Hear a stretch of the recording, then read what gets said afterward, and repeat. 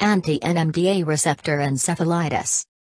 A rare autoimmune inflammatory disease that affects the central nervous system. Anti-NMDA receptor encephalitis is a serious autoimmune disease. Body producing antibodies against the NMDA receptor, a protein that plays an important role in signal transduction in the brain. It is characterized by an inflammation of the brain. Affects mainly young women with ovarian teratoma, but also women without tumors, men and children also. Result in neurological and psychiatric symptoms. Psychoses, seizures and movement disorders. First described in 2007, still widely underdiagnosed disease entity. Standard treatments currently available are often either inadequate or ineffective in patients with severe forms of the disease. This treatment resistance is caused by certain anti-NMDA receptor antibody-producing plasma cells that remain inaccessible to current immunotherapies.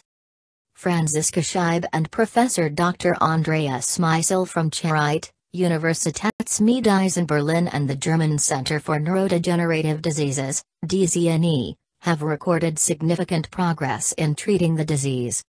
The study has been published in the journal Neurology, December 21, 2016. Bortezomib, a proteasome inhibitor, is used.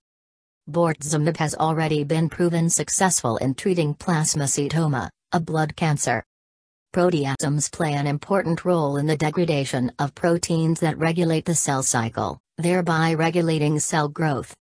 Given their high rates of protein synthesis, antibody-producing plasma cells display particularly high levels of metabolic activity. Bortezomib is capable of treating the causes of the disease by eliminating plasma cells. This makes it a valuable new treatment option in cases of anti-NMDA receptor encephalitis that have so far proven resistant to treatment.